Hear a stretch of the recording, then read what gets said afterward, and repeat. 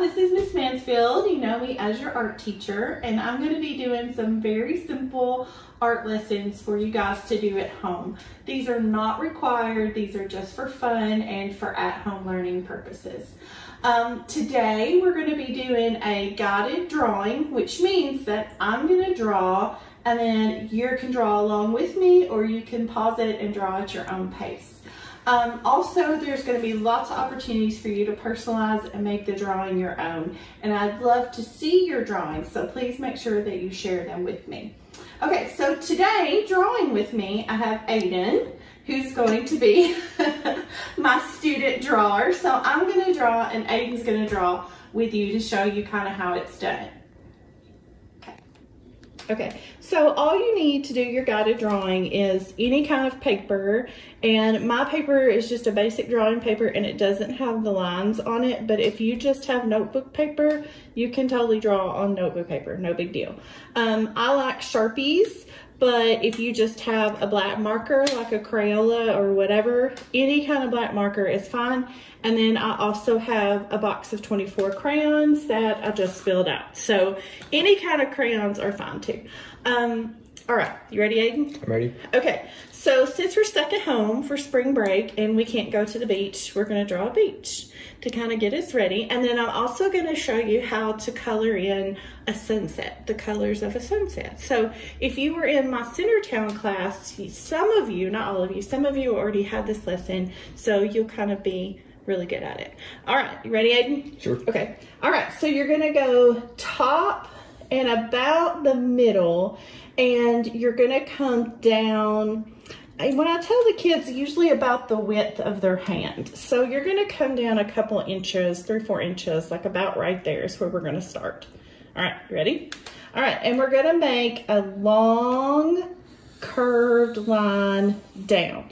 And you wanna make sure that you leave this white space between the line and your paper. Good. And then you're gonna do it again, skinny at the top, wide at the bottom. Very good. Have you figured out what we're drawing already yet? What this has to do with the beach? Yes, we're drawing a palm tree first. All right, so you want to connect that with a slightly curved line. Very good. Oh, here's our cat. Wonderful. Okay, so we have our tree, and we drew our tree first because it's going to be in the foreground, and we didn't want to have that black line of our background going through the tree, if that makes sense. So that's called overlapping, and overlapping gives you a sense of depth. So we're going to draw our first little sand dune. So you're just going to draw your line in the back, and then kind of like estimate where that would be on the other side of the tree and bring it on down. Very good. Now you're going to cross it so you have your second sand dune. Yeah. So you have like your basic framework of your picture now with the tree and the sand. So we're going to put some more details on our tree, and to do that we're going to start with our tree leaves. So we're going to make this curved line coming down. Very good. I think you've had art class before. Look at you. And you're going to bring it on around, and to me it looks kind of like a banana. You made a banana shape. There you go. And we're going to do that again. One curved line, and then bring it around there. And some of them are going to be skinny, some of them are going to be fat, some of them, like my paper moved and I have that little bump in there. It doesn't matter because leaves in real life are like that too. So now we're going to go the other way and have one over here, one on the bottom, one on the top. And then it's kind of up to you if you want another one. If you want that fourth one, you can put one in there. And like where my lines don't touch right there, I'm gonna leave it. I like that. If you want to connect them, you can connect them.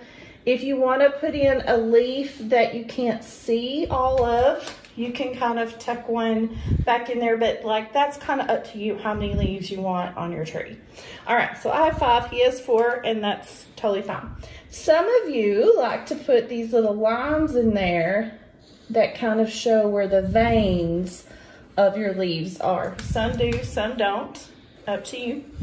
And our tree just needs coconuts. So you can't see the whole coconut. You just kind of tuck this little C shape just kind of up under there and show like the hint of the coconut poking out underneath the leaves. And if you want more than 2, you can put 2 or 3 or 4 or whatever. You can have a bunch.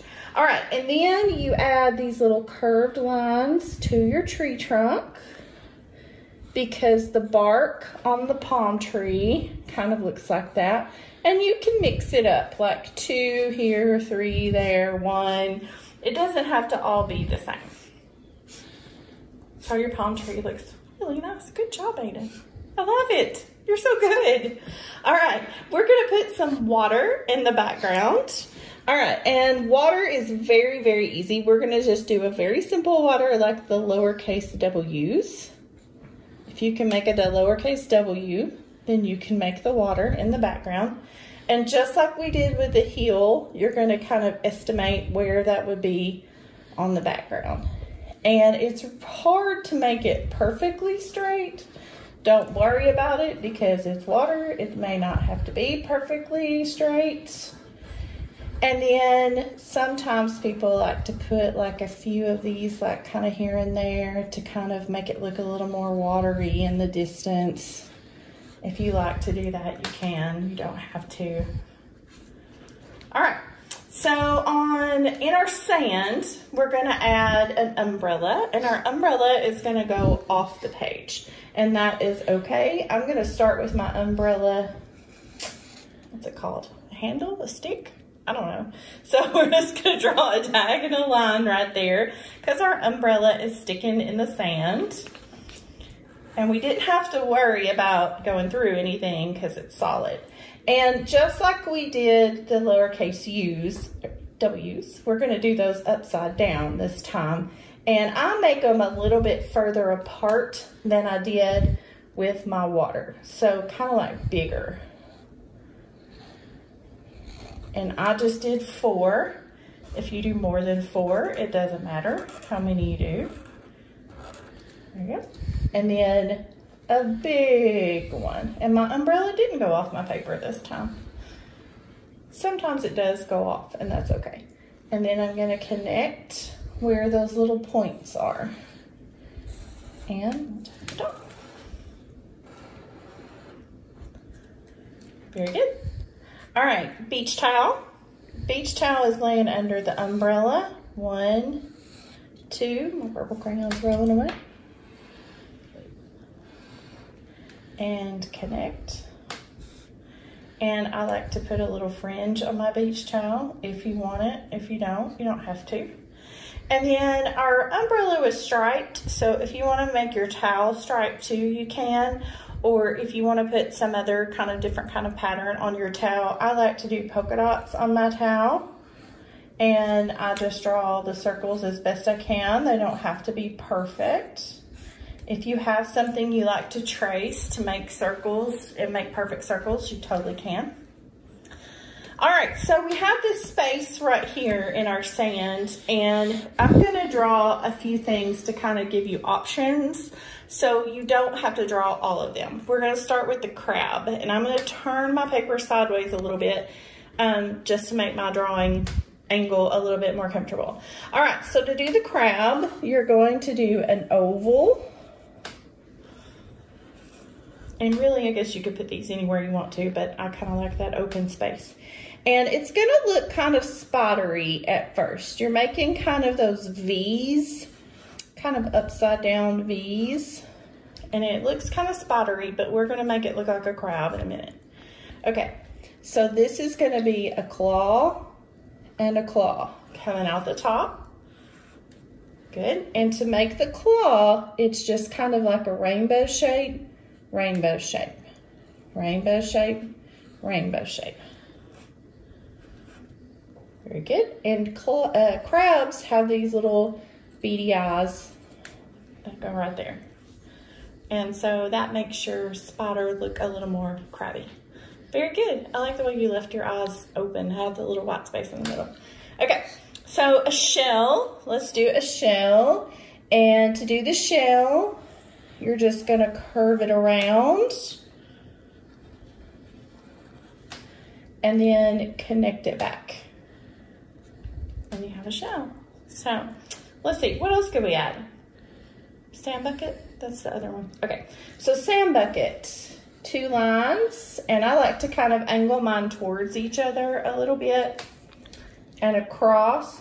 And if you want your bucket sitting on top of the sand, you're just gonna draw a straight line across the bottom. If you want your bucket kind of sitting in the sand, you're gonna make a kind of a imperfect wobbly line that kind of goes across on both sides of your bucket to make it sit more kind of in the sand. And then your handle is just a U around the top, and let's do a shovel. A little stick, a square, a bigger square, and I like to put a little line in there just to kind of show that it has a little depth in the shovel. All right, so last thing is the sun in the sunset. And I like to put the sun behind the palm tree a little bit for overlapping. If you don't want to put the sun behind the palm tree, you can put it over here. I'm going to move mine off to the center a little bit behind the palm tree. Okay, so it's just a half circle shape. So I'm going to come up to where the tree is and kind of estimate on the other side and down and around. And then if you want birds in your sky, a lot of people make the birds kind of like this. And I'm going to use a different shape since we've kind of used this shape twice already. What I like to do is do like a V and then just kind of cap it off with 2 little lines. And as the birds get further away, they get smaller. That's perspective. So I have this little line of birds and they're getting smaller and the further away they go. All right, so we're done with the drawing part. Looks good. We're gonna do the sunsets. All right, so sunsets are 5 basic colors: yellow, orange, red, purple, blue. Those are the colors. So you start with yellow closest to the sun. So I'm gonna go with this yellow. You got the other yellow. And you're only gonna color in an up and down way. Don't try to go side to side. And that gets a little bit challenging in other places, but you want it to be uniform. And you're only gonna come up about 1 inch with the yellow. However, if you really like yellow and you want a lot of yellow, then you have a lot of yellow, it doesn't matter. Because depending on where the sunset is and what point you're looking at the sunset, the colors are gonna be different. So you come all the way across and try to color up about the same all the way across. Okay, so I did the yellow. And so the next color is orange, and you have a light yellow, so you need to make sure that you get a light orange. Go with that one, and I'll take the darker one. Okay, orange is not my favorite color, so I'm only gonna use a little tiny strip of orange. But if you really like orange and want a lot, then use a lot. But you want it to overlap the yellow just a little bit, not all the way down, but you want it to make sure that you blend it in really lightly, and you color darker up here with more pressure and very little pressure down here. And then you come on the other side and you do the same thing. And if your picture is laid out a little different than mine, no big deal. Just work on getting those strips of color the same size all the way across. I go under my umbrella, and then the other side, and then make sure that you overlap your yellow. I'm gonna go back and do that a little bit better.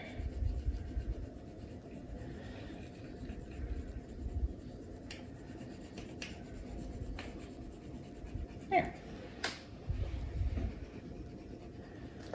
Very good. All right, so the next one is red, and okay, so red. So you want to use, you can use a violet red, or you can use that dark orange since you used that red, or you can mix it a little bit with this red too. So I'm gonna do the next step, and I'm only gonna use a little tiny bit of red just to kind of carry it on, because I like using the red violet. I like the pink in my sunset, and not everybody wants pink in their sunset, so I just use a tiny bit of red kind of as a transition color. There's that. And I go to the red violet. And if you don't want to use the red violet, if you want all red, then go for it.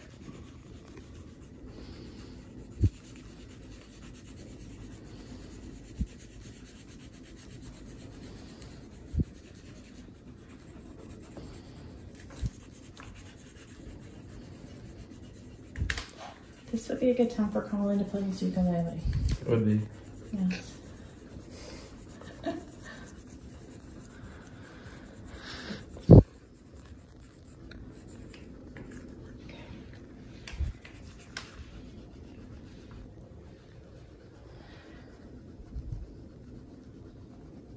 All right, so the next color is purple, and you may be using a violet or a blue violet. All that is fine. Those are all shades of purple, and that's kind of why I like to put that red violet in between my red and my purple, just kind of as a transition color.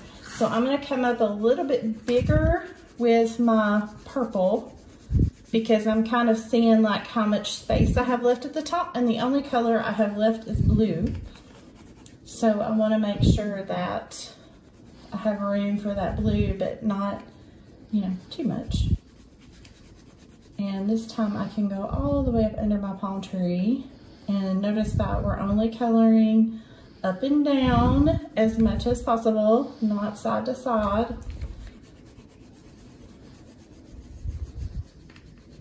That just helps your sky look a little bit smoother and well blended.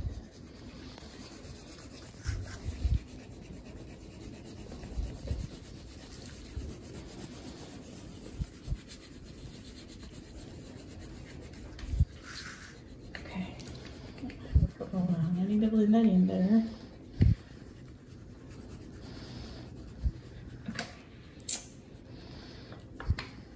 A darker purple than I do. I like that. I think so, yeah. All right, so the last color is blue.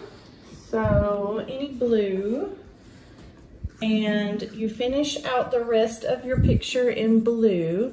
But I'm going to color a little bit lighter up here at the top, and I'm going to fill it in just a tiny little bit at the top with a turquoise or an aqua blue, but just a little bit. So I'm going to finish off the rest of my picture with the blue, and I'm using quite a bit of pressure with this blue, pushing it down pretty hard, going over the purple with it until I get to the top. And at the very top, I'm going to color just a little bit lighter, because I know I'm going to go back over it with that turquoise. And if you don't like turquoise or aqua and don't want to do that part, then you just finish out the blue. And make sure you go between all of your leaves.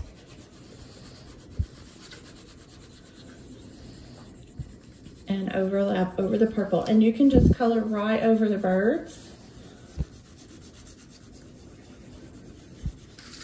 I'm going to turn mine upside down to finish.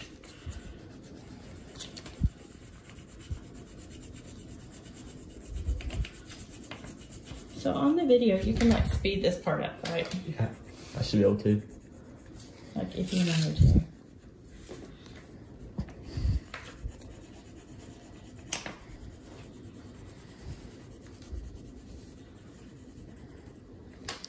Okay, so turquoise is the last part. You used all the turquoise, which I love. It's good. No, it's good. You can put some blue at the top if you want to. And I'm going to finish off with a little tiny bit of turquoise at the top.